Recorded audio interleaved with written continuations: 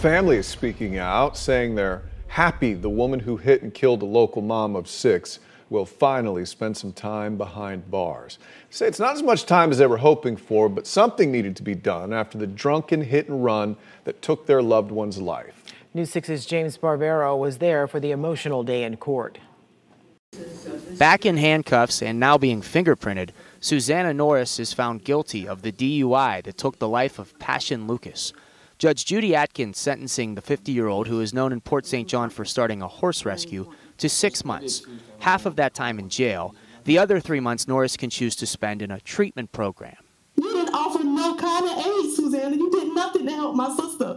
Before emotional testimony from the Lucas family, Norris told the court she knew she was impaired. Last summer, Norris told police she was drinking at Cocoa Village bars before hitting Lucas, who was walking along Industry Road. Norris's blood alcohol results were more than twice the legal limit. Before Passion Lucas is hit and killed, Yes. you're concerned about potentially getting stopped for DUI, Yes. but you don't stop. I didn't stop because I was afraid of getting a DUI. Okay. And I know that's terrible.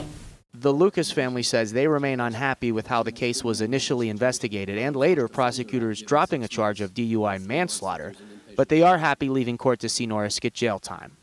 She took my daughter away from me. She took my daughter away from her 6th kid.